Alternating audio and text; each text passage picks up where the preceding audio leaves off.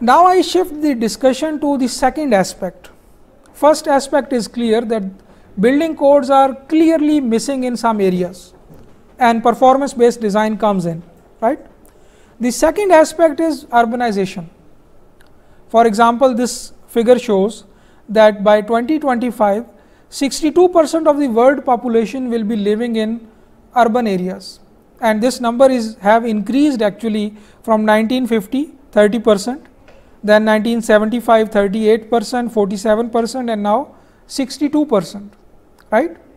Similar other statistics also tell the same story. For example, here in this map you can see the urban population as a percentage of total population. So you can see here somewhere in Pakistan and actually the whole South and Southeast Asia, it have somewhere here this range may be from 30 to 40%, and this number is going to go up in next few years, right.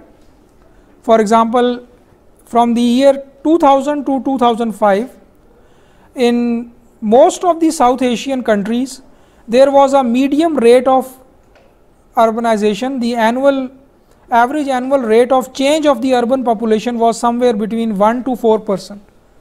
Every year 1 to 4% population was, you can say, adding to the urban population in these 5 years, 2000 to 2005. And if you project all of that you can say scenario to maybe 2030, you will be having more people living in cities compared to today. For example, this is situation in 1950, 1975.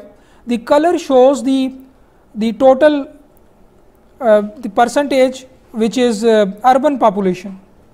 So for example, 50 means 50% of the population is living in urban areas, and this number is going up. For example, just check South and Southeast Asia, it was somewhere in from 12 to 25%, then in 2005 it increased, and in 2030 it has been projected that the number is going to go up 42 to maybe 59%, right.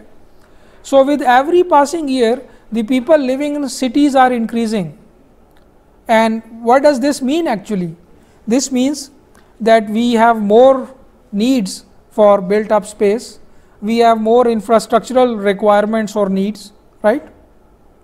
This is what it mean if you look at the you can say perspective of a structural engineer, that you will have more construction projects, you will have more infrastructural requirements, and therefore this is what is going to happen in next few years.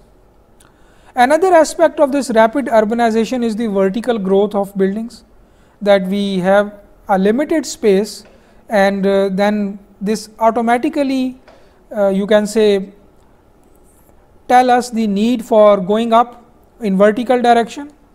For example, in the same area if you accommodate 10 small houses, it will be having just 10 families, but a 40-story building in the same area building footprint, it may accommodate as much as 200 families.